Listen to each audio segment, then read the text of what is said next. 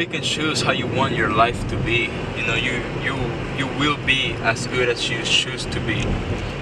You know, you only can get good one way, and that is training and busting your ass. So I feel like it's in your control how good you get, and it's in your control how far you get in your career. And you have to stay focused, you have to take care of yourself, you have to be smart. You have to give it your best every single time. Definitely can't give up. You know, I've had plenty of chances to give up, and it's just never even crossed my mind. So I just know that regardless what happens today, I know where I will be a year from now. I know where I'll be 2 years from now. We're going to the PI, the UFC Performance Institute. We're going to train over there. One of the best managers in the game, his name is Ali. I think we're going to train with Team Russia, some tough-ass guys from Dagestan.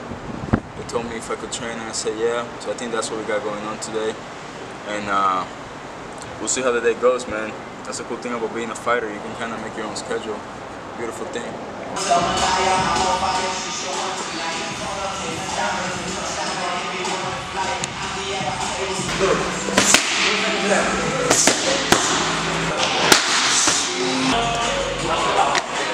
Just got done grinding. We're about to go to the hot tub, relax a little bit. This is what it's all about, man. There's no secret behind it.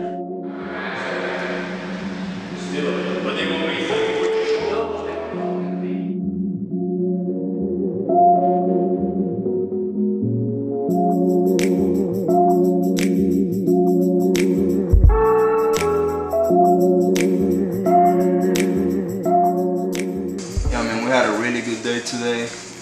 It's Friday. It's been a long week of hard work. We trained hard today.